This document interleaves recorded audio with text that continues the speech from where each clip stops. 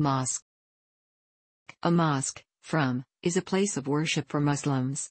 There are strict and detailed requirements in Sunni jurisprudence, fiqh, for a place of worship to be considered a mosque, with places that do not meet these requirements regarded as musallas.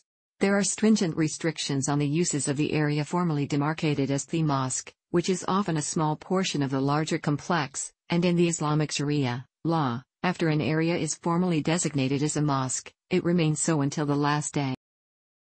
Many mosques have elaborate domes, minarets, and prayer halls, in varying styles of architecture. Mosques originated on the Arabian Peninsula, but are now found in all inhabited continents. The word mosque entered the English language from the French word mosquée that was probably derived from Italian moschea, a variant of Italian moscheta, from either Middle Armenian, mzkit, or medieval, masgídion, or Spanish mezquita, meaning site of prostration, in prayer, and hence a place of worship, either from Nabataean masgdhā or from Arabic, meaning to bow down in prayer, probably ultimately from Aramaic sghēdh. The first mosque in the world is often considered to be the area around the Kaaba, cube, in Mecca, which is now known as al-Masjid al-Haram, the sacred mosque. A hadith in Sahih al-Bukhari states that the Kaaba was the first mosque on earth, and the second mosque was the temple in Jerusalem. Since as early as 638 AD, the sacred mosque has been expanded on several occasions to accommodate the increasing number of Muslims who either live in the area or make the annual pilgrimage known as Hajj, to the city. Others regard the first mosque in history to be the Quba Mosque in present-day Medina, since it was the first structure built by Muhammad upon his emigration from Mecca in 622, though the Mosque of the Companions in the Eritrean city of Massawa may have been constructed around the same time. The Islamic prophet Muhammad went on to establish another mosque in Medina, which is now known as the Masjid an-Nabawi, or the Prophet's Mosque. Built on the site of his home, Muhammad participated in the construction of the mosque himself and helped pioneer the concept of the mosque as the focal point of the Islamic city. The Masjid al-Nabawi introduced some of the features still common in today's mosques, including the niche at the front of the prayer space known as the mihrab and the tiered pulpit called the minbar. The Masjid al-Nabawi was also constructed with a large courtyard, a motif common among mosques built since then. Mosques had been built in Iraq and North Africa by the end of the 7th century, as Islam spread outside the Arabian Peninsula with early caliphates. The Imam Hussein Shrine in Karbala is reportedly one of the oldest mosques in Iraq, although its present form, typical of Persian architecture, only goes back to the 11th century. The shrine, while still operating as a mosque, remains one of the holiest sites for Shia Muslims, as it honors the death of the third Shia Imam, and Prophet Muhammad's grandson, Hussein ibn Ali. The Mosque of Amr ibn al-As was reportedly the first mosque in Egypt, serving as a religious and social center for Fustat, present-day Cairo, during its prime. Like the Imam Hussein Shrine, though, nothing of its original structure remains. With the later Shia Fatimid Caliphate, mosques throughout Egypt evolved to include schools, known as madrasas, hospitals, and tombs. The Great Mosque of Kairouan in present-day Tunisia was reportedly the first mosque built in northwest Africa, with its present form, dating from the 9th century, serving as a model for other Islamic places of worship in the Maghreb. It was the first to incorporate a square minaret, as opposed to the more common circular minaret, and includes naves akin to a basilica. Those features can also be found in Andalusian mosques, including the Grand Mosque of Córdoba, as they tended to reflect the architecture of the Moors instead of their Visigoth predecessors. Still, some elements of Visigothic architecture, like horseshoe arches, were infused into the mosque architecture of Spain and the Maghreb. The first mosque in East Asia was reportedly established in the 8th century in Shen. However, the Great Mosque of Shen, whose current building dates from the 18th century, does not replicate the features often associated with mosques elsewhere. Indeed, minarets were initially prohibited by the state. Following traditional Chinese architecture, the Great Mosque of Shen, like many other mosques in eastern China, resembles a pagoda, with a green roof instead of the yellow roof common on imperial structures in China. Mosques in western China were more likely to incorporate elements, like domes and minarets, traditionally seen in mosques elsewhere. A similar integration of foreign and local influences could be seen on the Indonesian islands of Sumatra and Java, where mosques, including the Demak Great Mosque, were first established in the 15th century. Early Javanese mosques took design cues from Hindu, Buddhist, and Chinese architectural influences, with tall timber, multi-level roofs similar to the pagodas of Balinese Hindu temples. The ubiquitous Islamic dome did not appear in Indonesia until the 19th century. In turn, the Javanese style influenced the styles of mosques in Indonesia's Austronesian neighbors, Malaysia, Brunei, and the Philippines. Muslim empires were instrumental in the evolution and spread of mosques.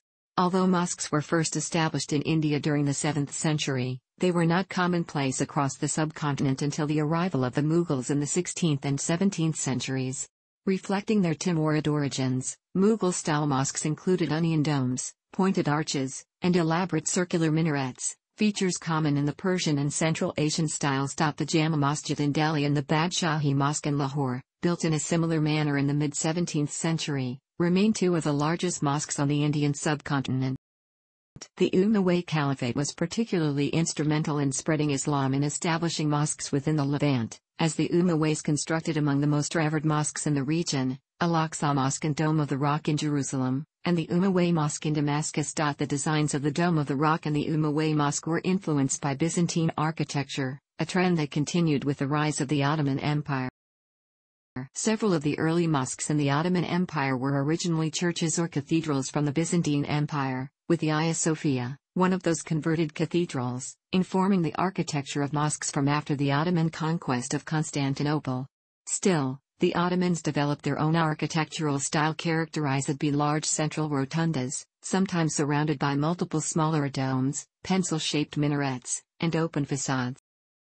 Mosques from the Ottoman period are still scattered across Eastern Europe, but the most rapid growth in the number of mosques in Europe has occurred within the past century as more Muslims have migrated to the continent. Many major European cities are home to mosques, like the Grand Mosque of Paris, that incorporate domes, minarets, and other features often found with mosques in Muslim-majority countries. The first mosque in North America was founded by Albanian Americans in 1915, but the continent's oldest surviving mosque, the Mother Mosque of America, only dates back to the 1930s. As in Europe, the number of American mosques has rapidly increased in recent decades as Muslim immigrants, particularly from South Asia, have come in the United States. Greater than 40% of mosques in the United States were constructed after 2000. According to early Muslim historians, towns that surrendered without resistance and made treaties with the Muslims were allowed to retain their churches, and the towns captured by Muslims had many of their churches converted to mosques. One of the earliest examples of these kinds of conversions was in Damascus, Syria, where in 705 Umayyad Caliph al-Walid I bought the Church of St. John from the Christians and had it rebuilt as a mosque in exchange for building a number of new churches for the Christians in Damascus. Overall, Abd al-Malik ibn Marwan, al-Walid's father, is said to have transformed 10 churches in Damascus into mosques. The process of turning churches into mosques were especially intensive in the villages where most of the inhabitants converted to Islam. The Abbasid Caliph al-Mamun turned many churches into mosques. Ottoman Turks converted nearly all churches, monasteries, and chapels in Constantinople, including the famous Hagia Sophia, into mosques immediately after capturing the city in 1453. In some instances, mosques have been established on the places of Jewish or Christian sanctuaries associated with biblical personalities who were also recognized by Islam. Mosques have also been converted for use by other religions, notably in southern Spain, following the conquest of the Moors in 1492. The most prominent of them is the Great Mosque of Córdoba, itself constructed on the site of a church demolished during the period of Muslim rule. Outside of the Iberian Peninsula, such instances also occurred in southeastern Europe once regions were no longer under Muslim rule. The Masjid Jami, a central mosque, can play a role in religious activities such as teaching the Quran and educating future imams. There are two holidays, Eids, in the Islamic calendar, Eid al-Fitr, and Eid al-Adha, during which there are special prayers held at mosques in the morning. These Eid prayers are supposed to be offered in large groups, and so, in the absence of an outdoor Eidgah, a large mosque will normally host them for their congregants as well as the congregants of smaller local mosques. Some mosques will even rent convention centers or other large public buildings to hold the large number of Muslims who attend. Mosques, especially those in countries where Muslims are the majority, will also host Eid prayers outside in courtyards, town squares or on the outskirts of town in an Eidgah. Islam's holiest month, Ramadan, is observed through many events. As Muslims must fast during the day during Ramadan, mosques will host iftar, dinners after sunset, and the fourth required prayer at the day, that is Maghrib. Food is provided, at least in part, by members of the community, thereby creating daily potluck dinners. Because of the community contribution necessary to serve iftar dinners, mosques with smaller congregations may not be able to host the iftar dinners daily. Some mosques will also hold suhoor, meals before dawn, to congregants attending the first required prayer of the day, Fajr. As with iftar dinners, congregants usually provide the food for suhoor, although able mosques may provide food instead. Mosques will often invite poorer members of Muslim community to share in beginning and breaking the fasts, as providing charity during Ramadan is regarded in Islam as especially honorable. Following the last obligatory daily prayer, Isha, special, optional Tarawih, prayers are offered in larger mosques. During each night of prayers, which can last for up to 2 hours each night, usually one member of the community who has memorized the entire Quran, a Hafiz, will recite a segment of the book. Sometimes, several such people, not necessarily of the local community, take turns to do this. During the last 10 days of Ramadan, larger mosques will host all-night programs to observe Laylat al-Qadr, the night Muslims believe that Muhammad first received Quranic revelations. On that night, between sunset and sunrise, mosques employ speakers to educate congregants in attendance about Islam. Mosques or the community usually provide meals periodically throughout the night during the last 10 days of Ramadan. Larger mosques within the Muslim community will host itikaf, a practice in which at least one Muslim man from the community must participate. Muslims performing itikaf are required to stay within the mosque for 10 consecutive days, often in worship or learning about Islam. As a result, the rest of the Muslim community is responsible for providing the participants with food, drinks, and whatever else they need during their stay. The third of the 5 pillars of Islam states that Muslims are required to give approximately 1/40th of their wealth to charity as zakat.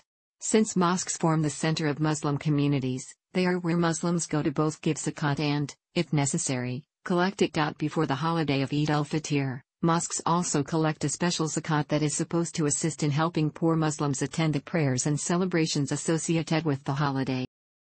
The frequency by which Muslims attend mosque services vary greatly around the world. In some countries, weekly attendance at religious services are common among Muslims, while in others, attendance is rare. In the United States in particular, it has been shown in a study done by the Institute for Social Policy and Understanding that Muslim Americans who regularly attend mosques are more likely to work with their neighbors to solve community problems, 49 versus 30%, be registered to vote, 74 versus 49%, and plan to vote, 92 versus 81%. Overall, there is no correlation between Muslim attitudes toward violence and their frequency of mosque attendance. When it comes to mosque attendance, data shows that American Muslim women and American Muslim men attend the mosque at similar rates, 45% for men and 35% for women. Additionally, when compared to the general public looking at the attendance of religious services, young Muslim Americans attend the mosque at closer rates to older Muslim Americans. The late 20th century saw an increase in the number of mosques used for political purposes. Today, civic participation is commonly promoted in mosques in the Western world. Because of the importance in the community, mosques are used for preaching peaceful coexistence with non-believers, even in times of adversity. Large mosques sometimes play a political role as well. In Islamic countries like Bangladesh, Pakistan, Iran, and Saudi Arabia, political subjects are preached by imams at Friday congregations on a regular basis. In other Islamic countries, imams are usually banned from mentioning political issues. Countries with a minority Muslim population are more likely than Muslim-majority countries of the Greater Middle East to use mosques as a way to promote civic participation. American mosques host voter registration and civic participation drives that promote involving Muslims, who are often first or second-generation immigrants, in the political process.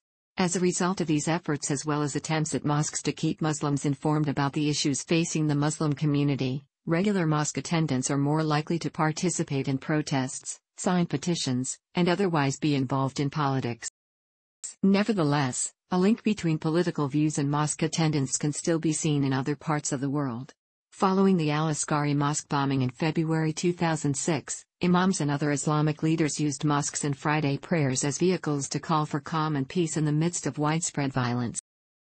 As they are considered important to the Muslim community, mosques, like other places of worship, can be at the heart of social conflicts. The Babri Mosque was the subject of such a conflict up until the early 1990s when it was demolished.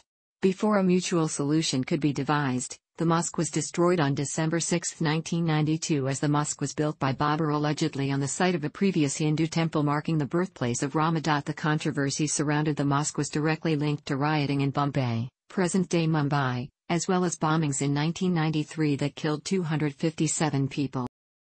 Bombings in February 2006 and June 2007 seriously damaged Iraq's Al-Askari Mosque and exacerbated existing tensions. Other mosque bombings in Iraq, both before and after the February 2006 bombing, have been part of the conflict between the country's groups of Muslims. However, mosque bombings have not been exclusive to Iraq. In June 2005, a suicide bomber killed at least 19 people at an Afghan Shia mosque near Jade Mavand. In April 2006, 2 explosions occurred at India's Jama Masjid.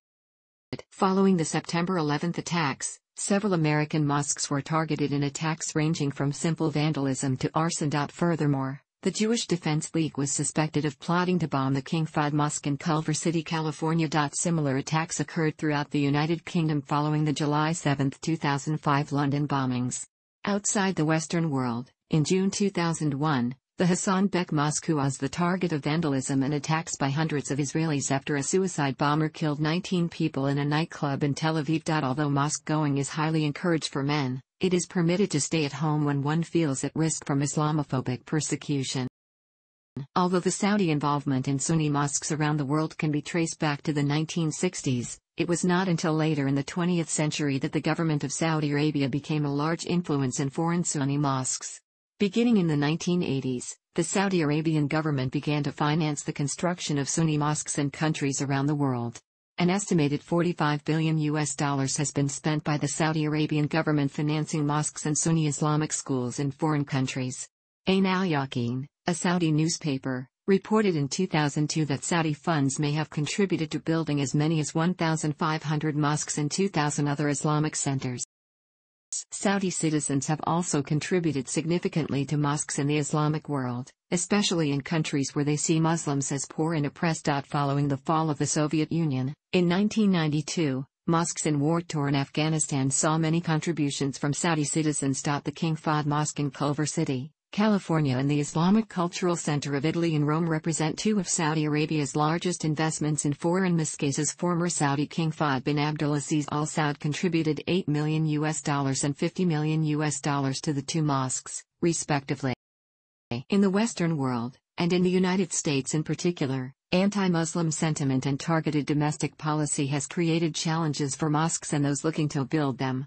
There has been government and police surveillance of mosques in the U.S. and local attempts to ban mosques and block constructions, despite data showing that in fact, most Americans opposing banning the building of mosques, 79%, and the surveillance of U.S. mosques, 63%, as shown in a 2018 study done by the Institute for Social Policy and Understanding. Arab plan or hypostyle mosques are the earliest type of mosques, pioneered under the Umayyad dynasty. These mosques have square or rectangular plans with an enclosed courtyard and covered prayer hall.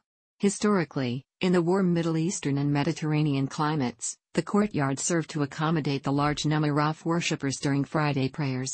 Most early hypostyle mosques had flat roofs on prayer halls, which required the use of numerous columns and supports. One of the most notable hypostyle mosques is the Great Mosque of Córdoba in Spain, the building being supported by over 850 columns. Frequently, hypostyle mosques have outer arcades so that visitors can enjoy the shade. Arab plan mosques were constructed mostly under the Umayyad and Abbasid dynasties. Subsequently, however, the simplicity of the Arab plan limited the opportunities for further development, the mosques consequently losing popularity. The first departure within mosque design started in Persia, Iran. The Persians had inherited a rich architectural legacy from the earlier Persian dynasties, and they began incorporating elements from earlier Parthian and Sassanid designs into their mosques, influenced by buildings such as the Palace of Ardashir and the Sarvastan Palace. Thus, Islamic architecture witnessed the introduction of such structures as domes and large, arched entrances, referred to as iwans. During Seljuk rule, as Islamic mysticism was on the rise, the 4-iwan arrangement took form. The 4-iwan format, finalized by the Seljuks, and later inherited by the Safavids, firmly established the courtyard facade of such mosques, with the towering gateways at every side, as more important than the actual buildings themselves. They typically took the form of a square-shaped central courtyard with large entrances at each side, giving the impression of gateways to the spiritual world. The Persians also introduced Persian gardens into mosque designs. Soon, a distinctly Persian style of mosques started appearing that would significantly influence the designs of later Timurid, and also Mughal, mosque designs. The Ottomans introduced central dome mosques in the 15th century. These mosques have a large dome centered over the prayer hall. In addition to having a large central dome, a common feature is smaller domes that exist off-center over the prayer hall or throughout the rest of the mosque, where prayer is not performed. This style was heavily influenced by Byzantine architecture with its use of large central domes. Hajj Yasod's mosque took a pyramid shape that is a creative style in Islamic architecture. The Faisal Mosque in Islamabad, Pakistan, in a relatively unusual design, fuses contemporary lines with the more traditional look of an Arab Bedouin's tent, with its large triangular prayer hall and 4 minarets. However, unlike traditional mosque design, it lacks a dome. The mosque's architecture is a departure from the long history of South Asian Islamic architecture. Mosques built in Southeast Asia often represent the Indonesian Javanese-style architecture, which are different from the ones found throughout the Greater Middle East. The ones found in Europe and North America appear to have various styles, but most are built on Western architectural designs. Some are former churches or other buildings that were used by non-Muslims. In Africa, most mosques are old, but the new ones are built in imitation of those of the Middle East. This can be seen in the Abuja National Mosque in Nigeria and others. A common feature in mosques is the minaret, the tall, slender tower that usually is situated at one of the corners of the mosque structure. The top of the minaret is always the highest point in mosques that have one, and often the highest point in the immediate area. The tallest minaret in the world is located at the Hassan II Mosque in Casablanca, Morocco. It has a height of and completed in 1993. It was designed by Michel Pinceau. The first mosques had no minarets, and even nowadays the most conservative Islamic movements, like Wahhabis, avoid building minarets, seeing them as ostentatious and hazardous in case of collapse. The first minaret was constructed in 665 in Basra during the reign of the Umayyad Caliph Muawiyah. Muawiyah encouraged the construction of minarets, as they were supposed to bring mosques on par with Christian churches with their bell towers. Consequently, mosque architects borrowed the shape of the bell tower for their minarets, which were used for essentially the same purpose, calling the faithful to prayer. The oldest standing minaret in the world is the minaret of the Great Mosque of Kairouan in Tunisia, built between the 8th and the 9th century. It is a massive square tower consisting of 3 superimposed tiers of gradual size and decor. Before the 5 required daily prayers, a muaddin calls the worshippers to prayer from the minaret. In many countries like Singapore, where Muslims are not the majority, mosques are prohibited from loudly broadcasting the adhan, call to prayer, although it is supposed to be said loudly to the surrounding community. The adhan is required before every prayer. However, nearly every mosque assigns a muezzin for each prayer to say the adhan, as it is a recommended practice or sunnah of the Islamic prophet Muhammad. At mosques that do not have minarets, the adhan is called instead from inside the mosque or somewhere else once ground. The iqama, which is similar to the adhan and said immediately before the start of prayer, is usually not said from the minaret even if a mosque has a mihrab, also spelled as mihrab, is a semicircular niche in the wall of a mosque that indicates the qibla, the direction of the Kaaba, in Mecca, and hence the direction that Muslims should face when praying. The wall in which a mihrab appears is thus the qibla wall. Mihrab should not be confused with the minbar, which is the raised platform from which an imam, leader of prayer, addresses the congregation.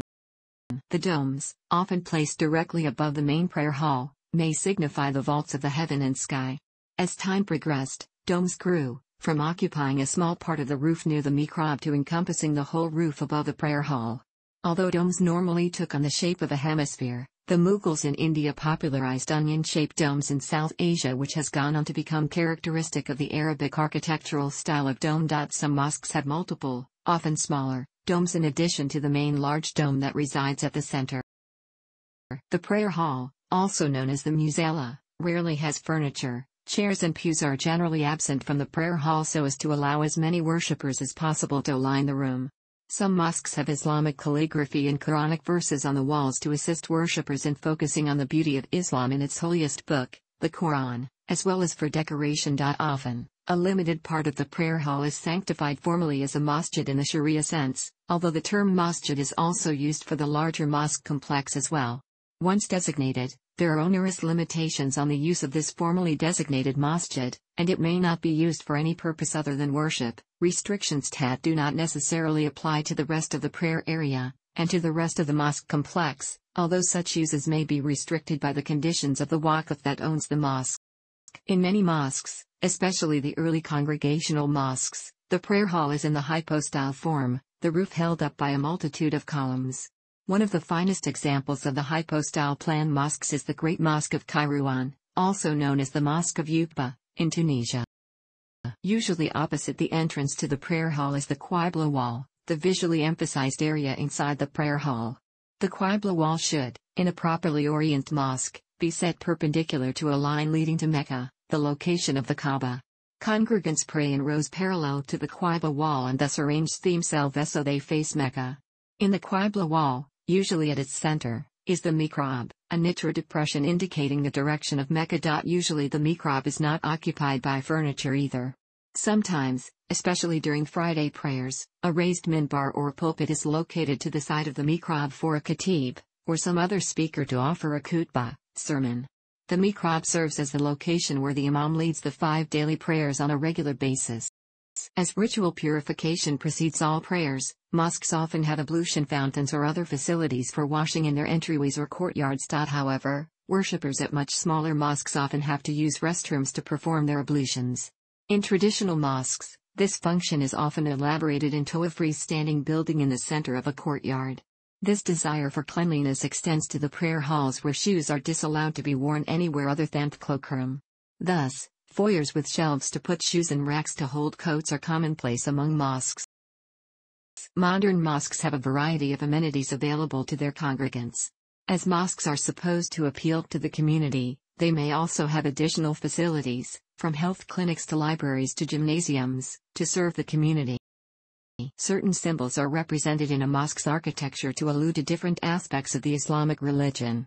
One of these feature symbols is the spiral. The cosmic spiral found in designs and on minarets is a reference to heaven as it has no beginning and no end. Mosques also often have floral patterns or images of fruit and vegetables. These are allusions to the paradise after death. Mosques, in accordance with Islamic practices, institute a number of rules intended to keep Muslims focused on worshipping God. While there are several rules, such as those regarding not allowing shoes in the prayer hall, that are universal, there are many other rules that are dealt with and enforced in a variety of ways from mosque to mosque. Appointment of a prayer leader is considered desirable, but not always obligatory. The permanent prayer leader, imam, must be a free, honest individual and is authoritative in religious matters. In mosques constructed and maintained by the government, the prayer leader is appointed by the ruler. In private mosques, however, appointment is made by members of the congregation through majority voting. According to the Hanafi school of Islamic jurisprudence, the individual who built the mosque has a stronger claim to the title of imam, but this view is not shared by the other schools. Leadership at prayer falls into 3 categories, depending on the type of prayer: 5 daily prayers, Friday prayer, or optional prayers. According to the Hanafi and Maliki school of Islamic jurisprudence, appointment of a prayer leader for Friday service is mandatory because otherwise the prayer is invalid. The Shafi'i and Hanbali schools, however, argue that the appointment is not necessary and the prayer is valid as long as it is performed in a congregation. A slave may lead a Friday prayer, but Muslim authorities disagree over whether the job can be done by a minor. An imam appointed to lead Friday prayers may also lead at the 5 daily prayers. Muslim scholars agree the leader appointed for 5 daily services may lead the Friday service as well. All Muslim authorities hold the consensus opinion that only men may lead prayer for men. Nevertheless, women prayer leaders are allowed to lead prayer in front of all female congregations. All mosques have rules regarding cleanliness, as it is an essential part of the worshipper's experience. Muslims before prayer are required to cleanse themselves in an ablution process known as wudu. However, even to those who enter the prayer hall of a mosque without the intention of praying, there are still rules that apply. Shoes must not be worn inside the carpeted prayer hall. Some mosques will also extend that rule to include other parts of the facility even if those other locations are no devoted to prayer. Congregants and visitors to mosques are supposed to be clean themselves. It is also undesirable to come to the mosque after eating something that smells, such as garlic. Islam requires that its adherents wear clothes that portray modesty. Men are supposed to come to the mosque wearing loose and clean clothes that do not reveal the shape of the body. Likewise, it is recommended that women at a mosque wear loose clothing that covers to the wrists and ankles, and cover their heads with a hijab, or other covering. Many Muslims, regardless of their ethnic background, wear Middle Eastern clothing associated with Arabic Islam to special occasions and prayers at mosques. As mosques are places of worship, those within the mosque are required to remain respectful to those in prayer. Loud talking within the mosque, as well as discussion of topics deemed disrespectful, is forbidden in areas where people are praying. In addition, it is disrespectful to walk in front of or otherwise disturb Muslims in prayer. The walls within the mosque have few items, except for possibly Islamic calligraphy, so Muslims in prayer are not distracted. Muslims are also discouraged from wearing clothing with distracting images and symbols so as not to divert the attention of those standing behind them during prayer. In many mosques, even the carpeted prayer area has no designs, its plainness helping worshippers to focus. There is nothing written in the Quran about the issue of space in mosques and gender separation.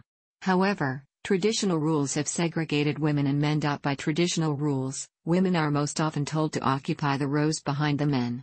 In part, this was a practical matter as the traditional posture for prayer, kneeling one floor, head to the ground, made mixed gender prayer uncomfortably revealing for many women and distracting for some men. Traditionalists try to argue that Muhammad preferred women to pray at home rather than at a mosque, and they cite a hadith, in which Muhammad supposedly said, "The best mosques for women are the inner parts of their houses." Although women were active participants in the mosque started by Muhammad. Muhammad told Muslims not to forbid women from entering mosques. They are allowed to go in. The second Sunni Caliph Umar at one time prohibited women from attending mosques, especially at night, because he feared they may be sexually harassed or assaulted by men, so he required them to pray at home. Sometimes a special part of the mosque was railed off for women. For example, the governor of Mecca in 870 had ropes tied between the columns to make a separate place for women. Many mosques today will put the women behind a barrier or partition or in another room. Mosques in South and Southeast Asia put men and women in separate rooms, as the divisions were built into them centuries ago. In nearly two-thirds of American mosques, women pray behind partitions or in separate areas, not in the main prayer hall. Some mosques do not admit women at all due to the lack of space and the fact that some prayers, such as the Friday Jumu'ah, are mandatory for men but optional for women. Although there are sections exclusively for women and children, the Grand Mosque in Mecca is desegregated. Under most interpretations of Sharia, non-Muslims are permitted to enter mosques provided that they respect the place and the people inside it. A dissenting opinion and minority view is presented by followers of the Maliki school of Islamic jurisprudence, who argue that non-Muslims may not be allowed into mosques under any circumstances. The Quran addresses the subject of non-Muslims, and particularly polytheists, in mosques in 2 verses in its 9th chapter. Surah At-Tawbah. The 17th verse of the chapter prohibits those who join gods with Allah, polytheists, from entering mosques. The 28th verse of the same chapter is more specific as it only considers polytheists in the sacred mosque, the Masjid al-Haram in Mecca. According to Ahmad ibn Hanbal, these verses were followed to the letter at the times of Muhammad, when Jews and Christians, considered monotheists, were still allowed to the Masjid al-Haram. However, the Umayyad Caliph Umar II later forbade non-Muslims from entering mosques, and his ruling remains in practice in present-day Saudi Arabia. Today, the decision on whether non-Muslims should be allowed to enter mosques varies. With few exceptions, mosques in the Arabian Peninsula as well as Morocco do not allow entry to non-Muslims. For example, the Hassan II Mosque in Casablanca is one of only 2 mosques in Morocco currently open to non-Muslims. However, there are also many other places in the West as well as the Islamic world where non-Muslims are welcome to enter mosques. Most mosques in the United States, for example, report receiving non-Muslim visitors every month. Many mosques throughout the United States welcome non-Muslims as a sign of openness to the rest of the community as well as to encourage conversions to Islam. In modern-day Saudi Arabia, the Grand Mosque and all of Mecca are open only to Muslims. Likewise, the Al-Masjid al-Nabawi and the city of Medina that surrounds it are also off-limits to those who do not practice Islam. For mosques in other areas, it has most commonly been taken that non-Muslims may only enter mosques if granted permission to do so by Muslims and if they have a legitimate reason. All entrants regardless of religious affiliation are expected to respect the rules and decorum for mosques. In modern Turkey, non-Muslim tourists are allowed to enter any mosque, but there are some strict rules. Visiting a mosque is allowed only between prayers. Visitors are required to wear long trousers and not to wear shoes. Women must cover their heads. Visitors are not allowed to interrupt praying Muslims, especially by taking photos of them. No loud talk is allowed, and no references to other religions are allowed. No crosses on necklaces, no cross gestures, etc. Similar rules apply to mosques in Malaysia, where larger mosques that are also tourist attractions, such as the Masjid Negara, provide robes and headscarves for visitors who are deemed inappropriately attired.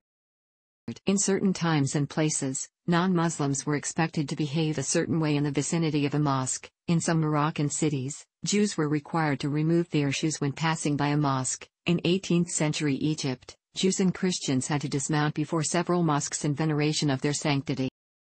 The association of the mosque with education remained one of its main characteristics throughout history, and the school became an indispensable appendage to the mosque.